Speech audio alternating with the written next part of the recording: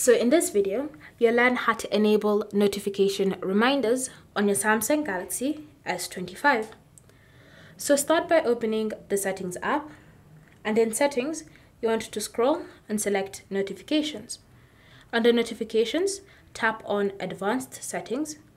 Then from here, look for Repeat Notification Alerts and select it. Once selected, just tap on the toggle to turn them on. Once turned on, you can now start customizing it.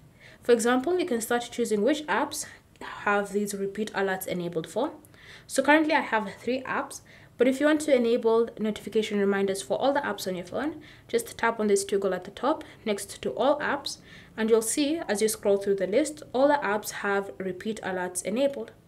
Again, if you want to disable for some specific apps, you can just tap on the toggle and it will be turned off. So go through the list and customize it to your liking.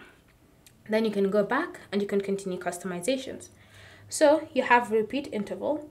You have 3 minutes, 5 minutes, 10 minutes, and 15 minutes. So it's up to you to decide when you want these notification alerts to be sent to your phone.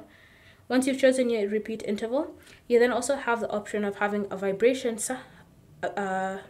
being felt whenever a sound plays for that notification alert. So you can choose to keep it turned off, or you can choose to enable it. Then once you're finished with the customizations, you can just exit the Settings app, knowing that your changes have been applied. Thank you for watching. If you have any questions or comments, leave them down below and we'll get back to you.